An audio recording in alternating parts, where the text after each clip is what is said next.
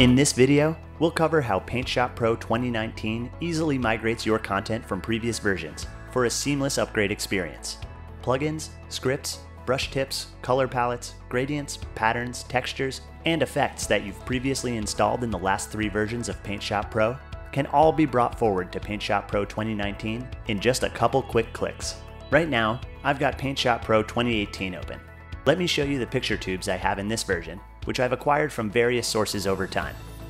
Now let's see what's available in PaintShop Pro 2019 by default, after installing it for the first time. As you can see, I have far fewer picture tubes in my 2019 version.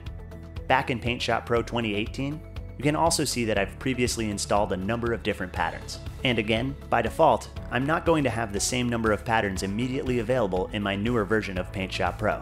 So let's go over how to get them in there.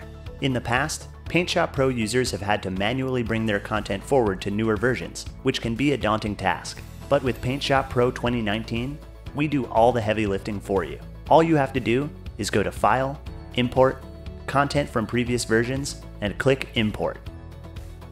When the automatic import is finished, just click OK, and you'll find all your previously installed content in PaintShop Pro 2019. It's that easy. Want even more content? PaintShop Pro offers exclusive new picture tubes and patterns, which you can download free from the Welcome tab.